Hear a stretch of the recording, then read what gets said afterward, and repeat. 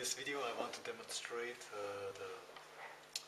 our GorillaEasy application, and the purpose of this app is to communicate with a Siemens PLC, and what we see here is a Simatic S7-1500 PLC, which has a central processing unit in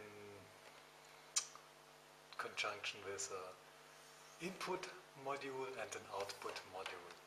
And our app has the ability to set these output modules.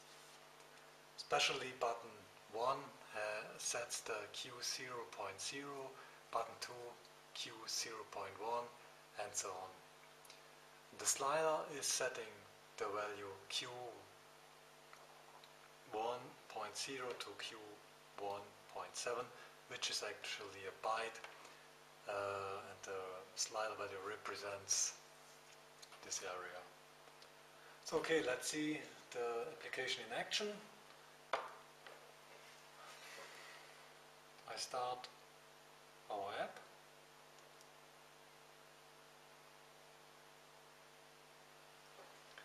Here we go, I hope you can see this. I start the GorillaEasy app and it connects immediately to the PLC when the settings are correct. I use the settings here, this IP address. You can also enter a host name if the PLC has an assigned host name.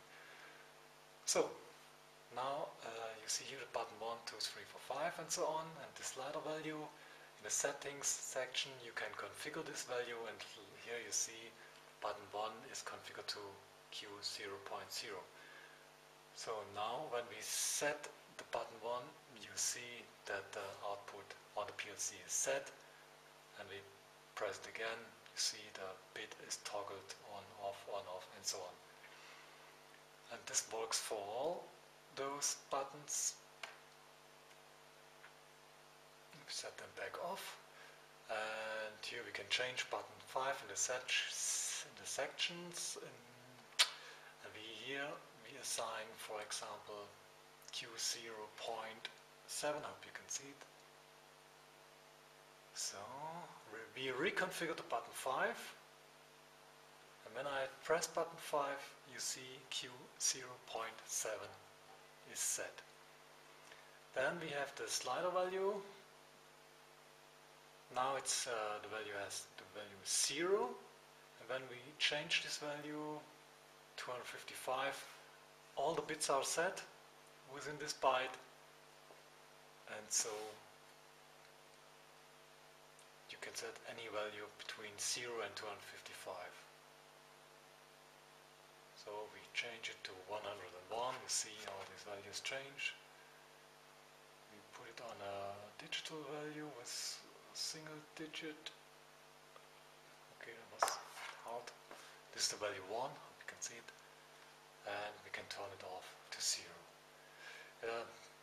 That's actually the purpose of this app. Thank you, bye.